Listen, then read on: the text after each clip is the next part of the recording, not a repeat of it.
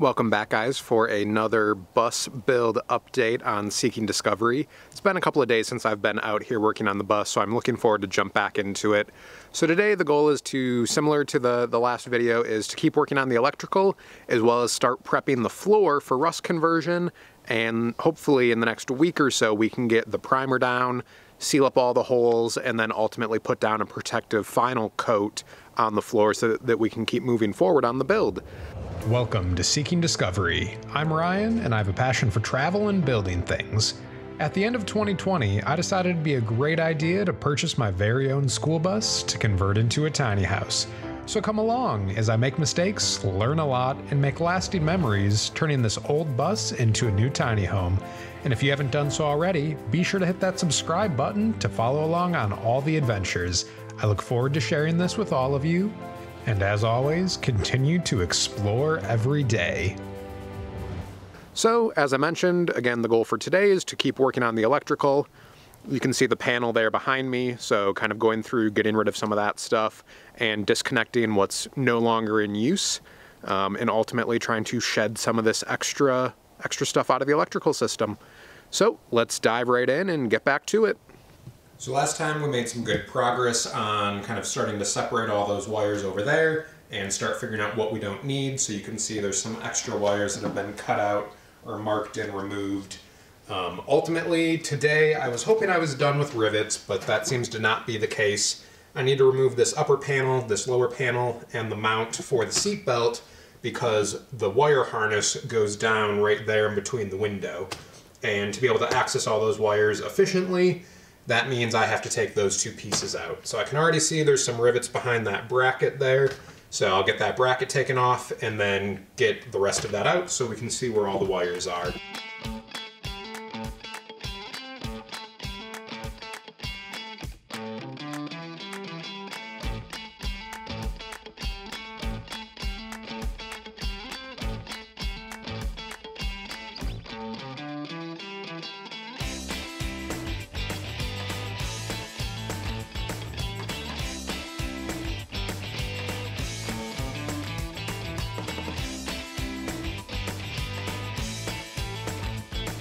So another quick update for you guys. As you can see back here, I got these panels off that were blocking where these wires were coming through, and I got the wire wrapping and everything off of them, so they're all loose, which means all of these wires that are just sitting here, I can now go through, trace them to the bottom, cut them, disconnect them, and keep working. So it's awesome that this is all loose now. There is still a little bit of stuff that's wrapped and tied up here, which goes to the light system. But for now, this will allow me to keep working on getting as much of this out that's no longer needed. Sorry for the lighting, it's not great right now, but I'm out here at the electrical panel for the bus.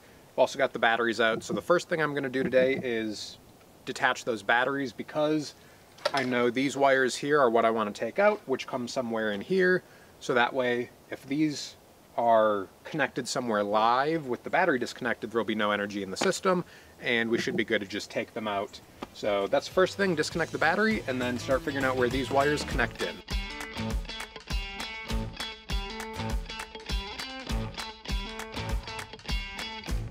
Well, I decided to go in and add some voiceover for you guys, explain what I'm doing here in this video. So as you can see, I'm taking apart the different areas in the electrical panel so that I can pull all those wires out like I mentioned earlier.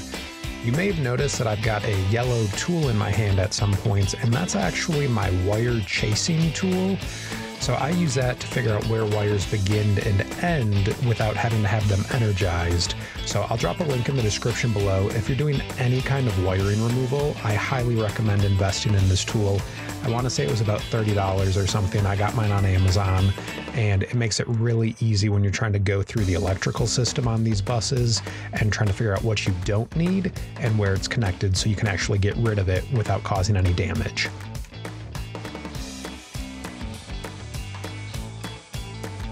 So now on the inside, I'm working on getting the old stereo system out, but they had security screws on them, and I didn't have the right kind of bit to deal with the security screw, so I went in with a vice grip and was able to get them detached that way. So ultimately, when I bought my bus, the radio didn't work, so I figured I might as well rip it out and get rid of all that extra wiring that I don't need anymore.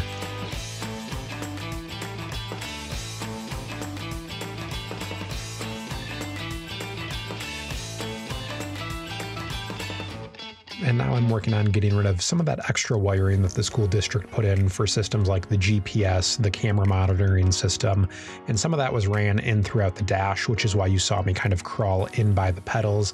I was trying to pull all that extra wiring out, and now I'm kind of digging around, getting those things disconnected, so again, I can eliminate all the extra wiring that's no longer needed in this bus, just to make it easier to troubleshoot in the future if there are problems. Well guys, I am gonna wrap things up here for the day at the bus build. Got a whole bunch of the wires pulled out from in here, things that the school district put in for safety that isn't required, like camera systems, GPS, all of that. So that's what a bunch of this stuff is. And then on the inside, I was able to pull off some of the extra wiring for like the rear stop sign, the strobe light on the ceiling, the speakers, because ultimately none of that stuff will be in there, and I'll be doing my own sound system. So ultimately, like everything else with this bus build, it takes longer than expected, but made good progress on the wiring. So hopefully the next time I'm out here, I can get even more of it done.